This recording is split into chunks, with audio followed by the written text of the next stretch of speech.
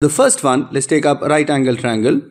In case of right angle triangle, if I take a triangle, let's say here, and we say that A is one side, B is another side, A and B are perpendicular, so this angle is 90 degree, and suppose C is the hypotenuse. So the first thing is the Pythagoras theorem.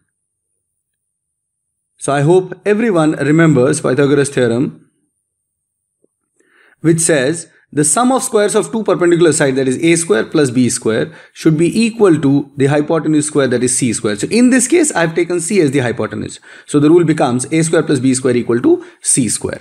Alright. Now what else for right angle triangle? We have already seen that the area of right angle triangle is equal to half into product of perpendicular sides, so A and B. So it is AB. Or you can also write it as AB divided by 2. Now there are some special right angle triangles which you must memorize directly, right? First one of them is a triangle in which the angles are 30 degree, 60 degree and 90 degree. Now what is important in this? Let's see, if I say the smallest side is A, which is opposite 30 degree, then second side is B, which is opposite 60 degree, and the third side, which is the hypotenuse and the largest, that is C.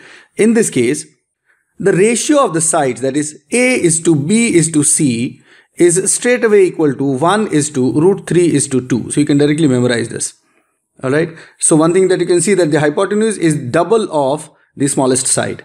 And the middle side is root 3 times the smallest side. So basically the ratio of the sides is 1 is to root 3 is to 2.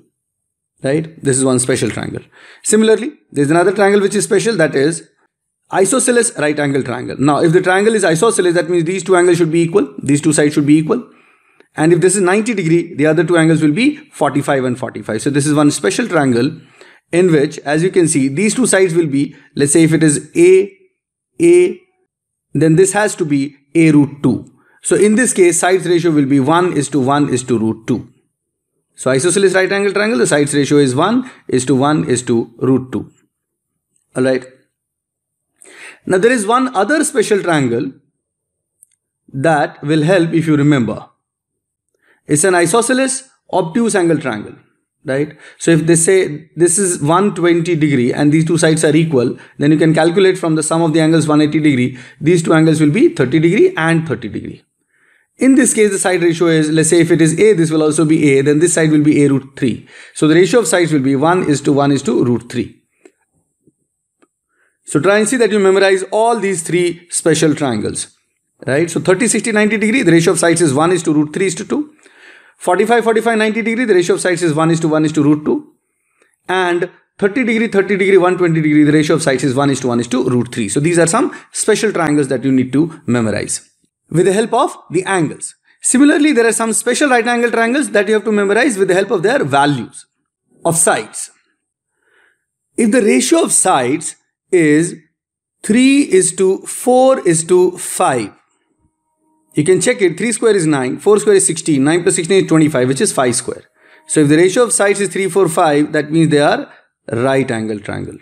So for example, if you double them, 6, 8, 10, they will definitely form a right angle triangle. If you take 3 times, it is 9, 12, 15, right? If you take, let's say, 4 times, that is 12, 16, 20. If you take 5 times, that means 15, 20, 25, or any other multiple. So all these triplets are Pythagorean triplets, and that means they all form right angle triangles, right? So this is one very important ratio of sides. Let's take another one, that is 5, 12, 13. So if the sides are in the ratio 5, 12, 13, they will definitely form a right angle triangle. Let's take examples of this. 5, 12, 13 itself. Then the double of them, let's say 10, 24, 26. Or let's say 3 times, that is 15, 36 and 39. So these are all examples of this. So there are many other triplets also that you must memorize. So first one of them is 3, 4, 5. Second one 5, 12, 13. Alright. Then another one is 8, 15, 17. Right. And their multiples. Then another one is 7, 24, 25.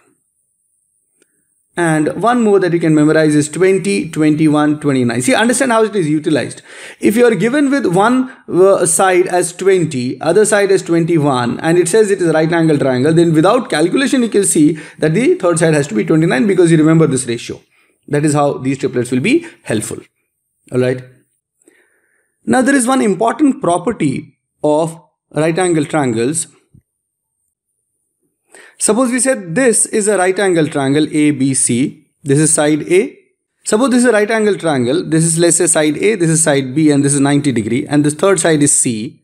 Then what is the length of perpendicular drawn from this vertex? Let's say it is C, this is A, this is B. Say from vertex C to the hypotenuse. The length of perpendicular from the 90 degree or the right angle point to the hypotenuse.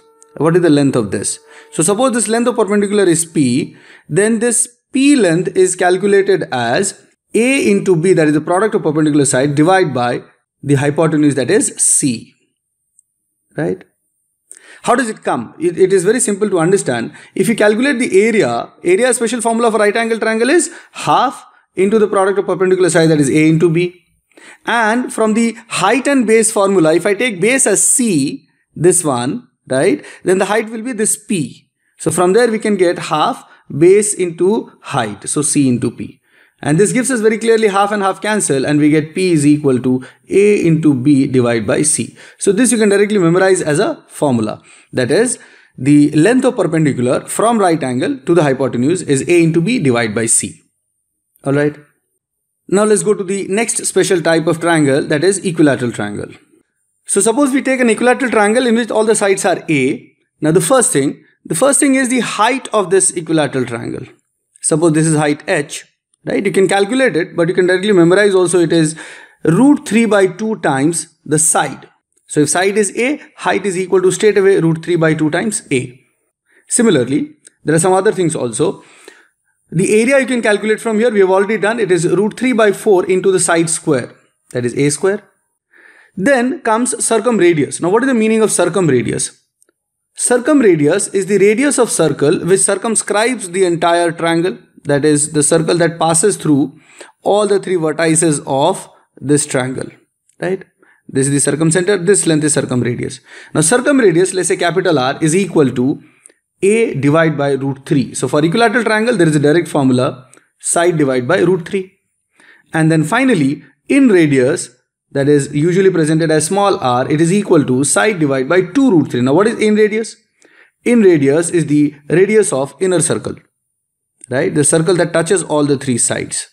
The centers are same, circumcenter and center both are same. This length is the in radius. So the upper part of this height is capital R, the lower part is small r.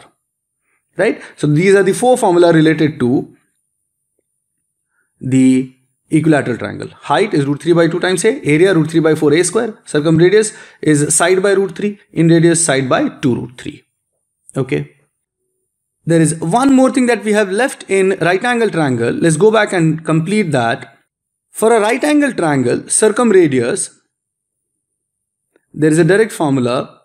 It is simply equal to half of hypotenuse. Alright, so it is hypotenuse divided by 2. So in this case, if I have taken the hypotenuse as C, it will be straight away C by 2. Right? So be careful. For a right angle triangle also, the length of circumradius can be directly calculated as half of hypotenuse. Okay, circumradius means the radius of this circle. So actually, in case of right angle triangle, the hypotenuse becomes the diameter. Okay, this, if you draw the circle passing through all three vertices, this length becomes diameter. So obviously, the half of this length will be the radius of that circle. All right, now let's go ahead.